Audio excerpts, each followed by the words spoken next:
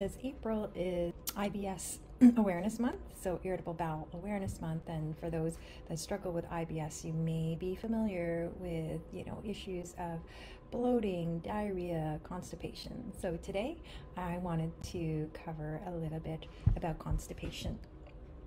So first of all, with constipation, there are a few different types of constipation. I am going to cover one more specifically, which is obstructive defecatory syndrome, which is a type of functional constipation.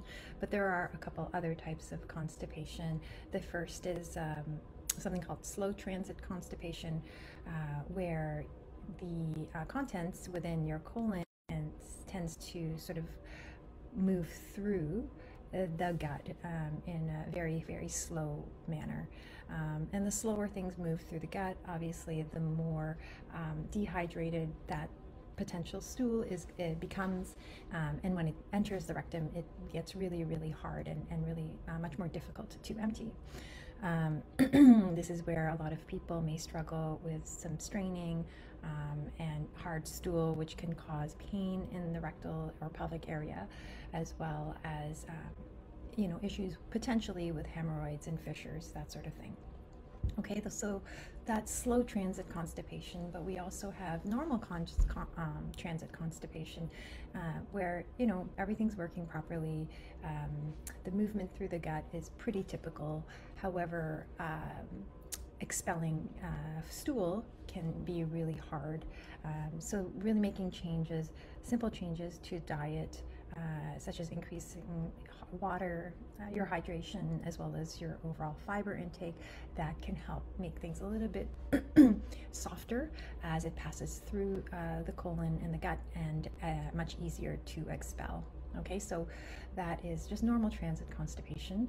And then the one I really want to focus on today is known as obstructive defecatory syndrome, or ODS.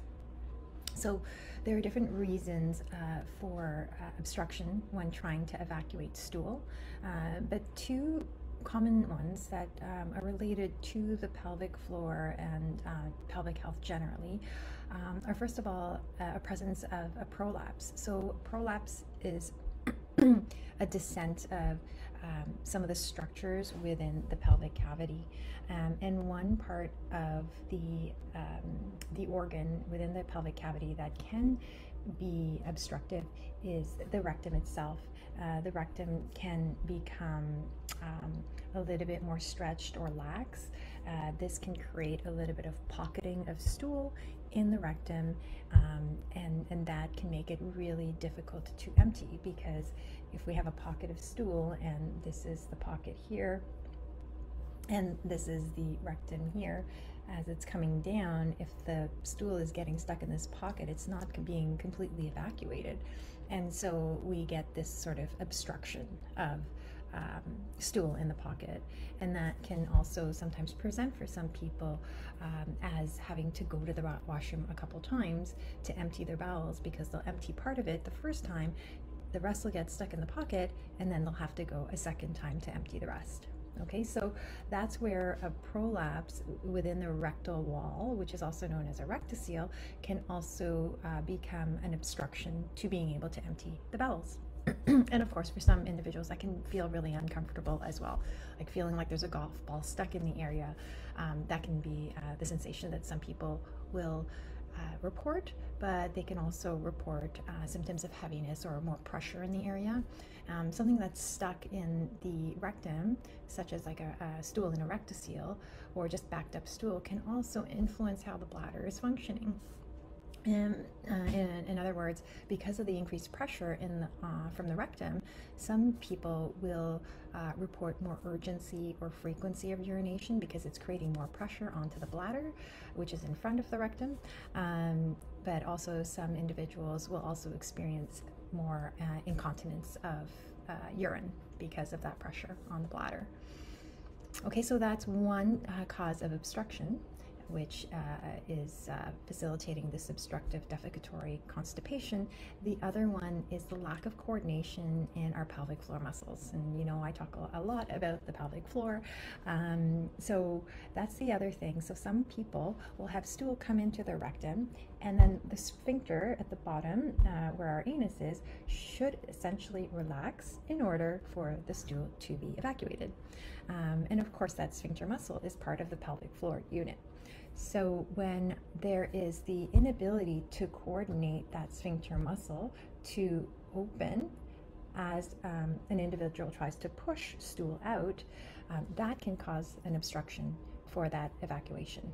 So normally what should happen is stool comes into the rectum, the sphincter at the bottom, you feel the urge to poop, the sphincter at the bottom relaxes, and then you're able to evacuate that stool.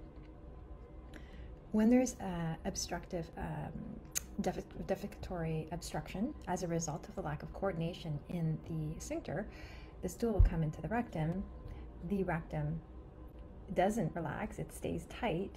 That individual may strain and push because they feel like they can't get it out, but essentially they're just continuing to push up against a wall because that muscle is not able to let go.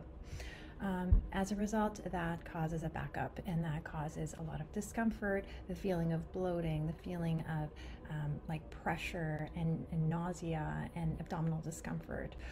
All of those can be a result of what we call this obstructive defecatory syndrome. Okay, so I hope that makes sense.